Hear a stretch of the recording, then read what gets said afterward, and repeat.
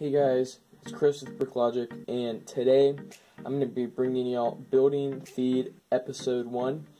Now, these weekly segments, they're usually going to be weekly, are basically going to try to be out every Saturday. If not every Saturday, give or take, maybe it's uploaded on a Sunday, or possibly, I have school, so if I only get a little bit done one week, I might push it back to the next week and have like a bigger segment, and it'll be a lot cooler. Now, as you see in front, prototype testing stuff that I've been doing for this mock. Now, this episode is going to be based on planning, test drawings, and we're going to be talking about some other options to get the fans, y'all involved, and just, lots of good ideas. I just want to go over what I've built so far and go on to the topic of this video, which is planning. Now, as you see, we have two different types of base plates. We have gray base plates, which are 48 by 48 studs, and then the little green base plates, and just some other base plates, and these are just to fill in the size. So the size is going to be 2 gray base plates by 2 gray base plates, and I do have the pretty cool door entrance right there, and I do have plenty of parts to work with.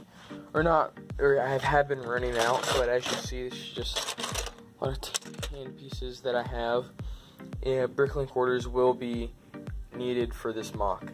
The other 2 gray base plates are right here in this mock, but that's for another video. And so, as you see, just kind of planning out.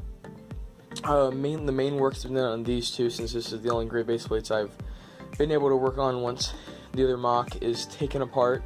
Actually, once the video is uploaded, then I'll take it apart. So, right here is going to be the building, and it's kind of almost going to be like almost like a U of buildings.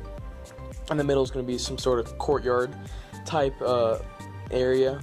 I'm going to have some pretty cool techniques. I'm definitely going to be getting in some bricklaying quarters and taking some trips to the Lego store to see what parts they have there. And I've actually stopped building for a while these past few weeks, just so I can get more parts in. You see back here, I don't know how this is going to be displayed at Brick Fair, Alabama, but I'm planning on, maybe it's going to be on a corner.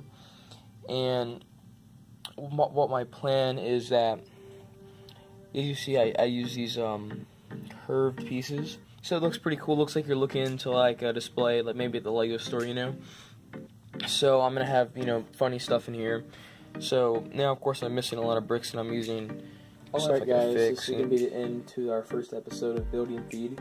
Now, to end this video, I'm just going to have a pretty cool slideshow of what I've been working on.